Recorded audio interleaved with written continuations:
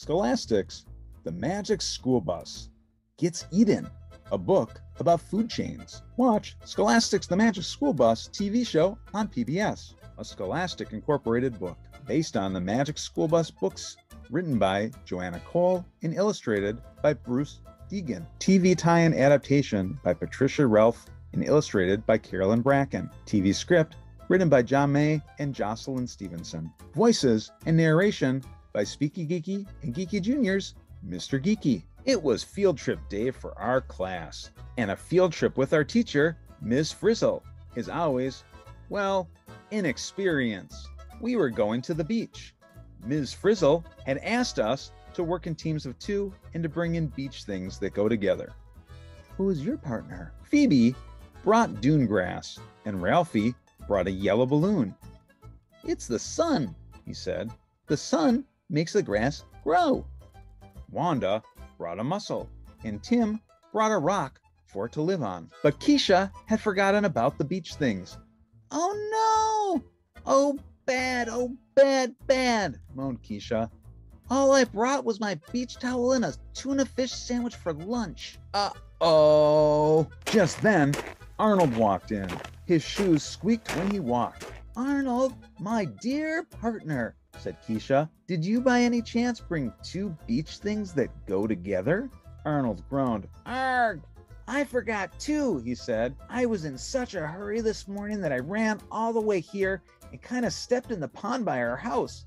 I didn't have time to change, so all I have is my bathing suit and a towel. And the green slime on your shoes. Keesha and Arnold felt terrible. How can we do a report?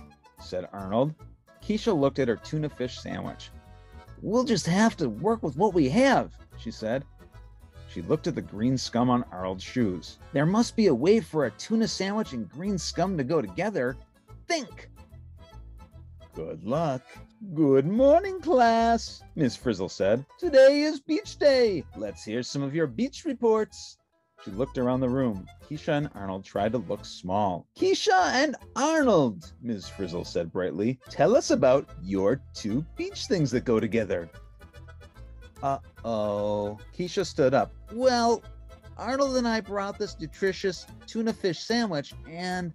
Keesha gulped. She grabbed Arnold's slimy shoe. And this delightful green scum. We all held our breaths, waiting to see what the Friz would say. Ms. Frizzle smiled. Fantastic, she said. Please, go on. Tell us why a tuna sandwich and green scum belong. A loud beep interrupted Miss Frizzle. Sorry, hold that thought. It's time for our field trip. Saved by the beep. I never thought I'd be glad to go on a field trip. We all piled onto the Magic School Bus and fastened our seatbelts. Off we go, said Miss Frizzle. Oh, I do like to be beside the seaside. I hope you all brought your bathing suits. The Friz smiled. The best way to learn about something is to jump right in, she said. So hold on tightly, class. Does that mean what I think it means? Asked Arnold. I was afraid of this. Suddenly, the bus lurched toward the ocean. Cool! It flopped, it flipped, and then it jumped up and into the water, just like a dolphin. Diving through the water, we could see seaweed all around us. What are all those beautiful spiny rocks? Asked Tim. They're animals, sea urchins, answered the Friz. They eat seaweed. As we watched, a sea otter swam by and grabbed one of the sea urchins. And I guess otters eat the sea urchins, said Ralphie. Do you think they otter? You never swam in green scum at my old school. Otters eat urchins, urchins eat seaweed, said Miss Frizzle. See the connections?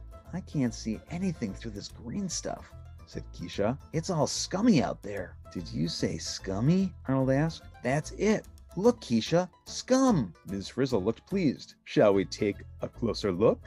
She asked. Ms. Frizzle pressed a button, and suddenly we were shrinking. There we go, she said. We are now as tiny as the green phytoplankton. That's seriously tiny, whispered Tim. Class, please put on the specially designed underwater breathing mask that you will find under your seats. Then off we go. Remember, look for connections, said the Friz as she opened the door of the bus. According to my research, phytoplankton live in the part of the ocean near the surface that gets sunlight, explained Dorothy Ann. And I thought stepping in this stuff was bad. Look at me, said Dorothy Ann, as she rode on one of the phytoplankton. Just then, a much bigger creature floated by and ate the phytoplankton out from under her. Yikes, she yelled. Look out, everyone! We're the right size to be somebody's food. Help! Just in time, the magic school bus swam by and grabbed us in a net. All aboard, called Miss Frizzle. As I always say, it's better to be in the bus than in someone else. Quick, let's get big, begged Arnold. No sooner said than done, answered Miss Frizzle. And with a spin and a whoosh, we grew to the size of the thing that had just tried to eat us. Miss Frizzle said, it is called zooplankton. Phew, we're safe, said Arnold. We looked out at the strange creatures floating around us. Look at these guys, said Carlos. They're not guys, they're zooplankton, said Wanda. But what is that huge thing? She asked, pointing to a fish that looked enormous to us. That is an anchovy, Wanda, said Miss Frizzle. Ralphie shuddered. His dad ate salty anchovies on pizza. Now that yucky fish wanted to eat him. Could we get a little bigger, please? Miss Frizzle pressed a yellow button, and we felt ourselves growing again. In a few seconds, we were as big as the anchovies. Miss Frizzle said, I suggest we stay on the bus while we have our lunch. Keesha took out her tuna sandwich. Don't eat our report, said Arnold. Here, have a potato chip. Keesha looked at her sandwich. I still don't get it. How is this sandwich connected with your scum, Arnold? She asked. Arnold shrugged. Tuna fish is just tuna fish, he said. Keesha looked amazed. Brilliant, Arnold, she said. Get it? It's like a chain. The scum is phytoplankton.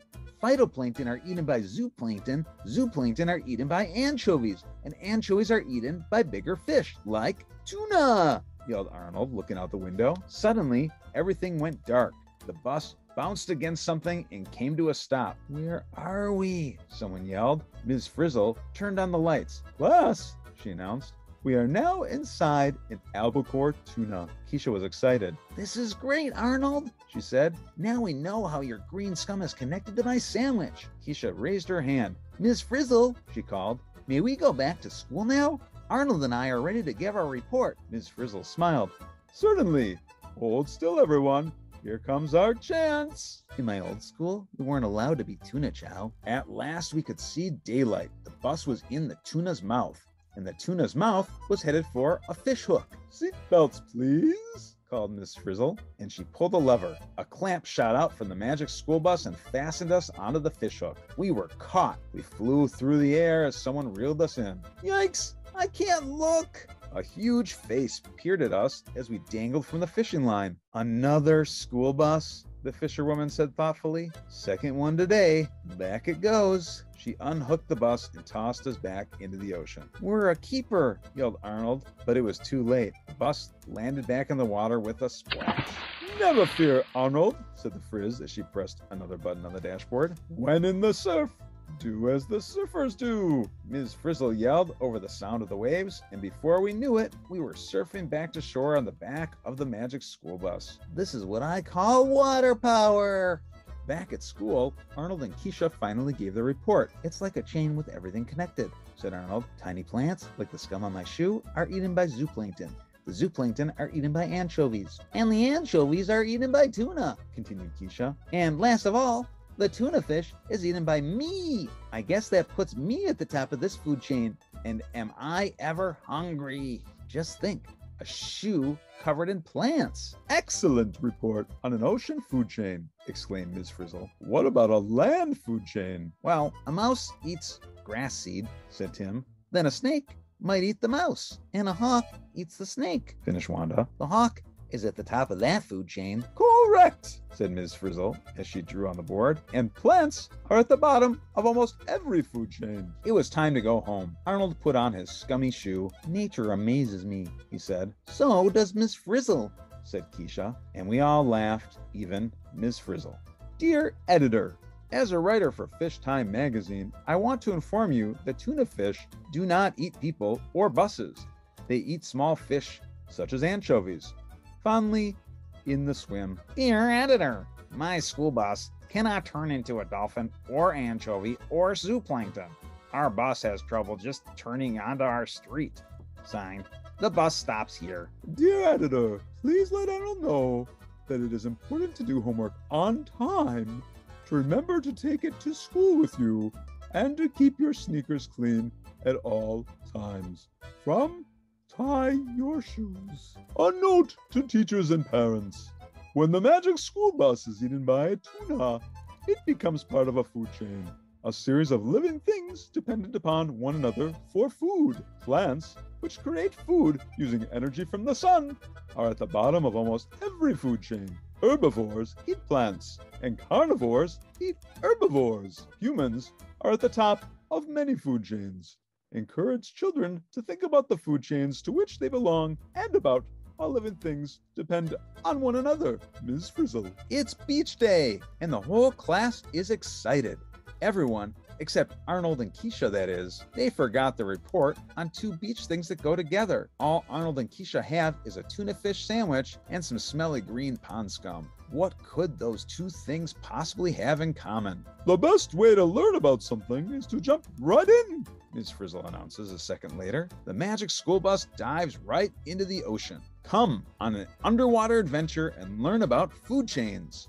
Thanks for listening to our story. Don't forget to visit Geeky Jr. for more of the stories that you love. Ask a parent or guardian if you can subscribe to Geeky Jr. today.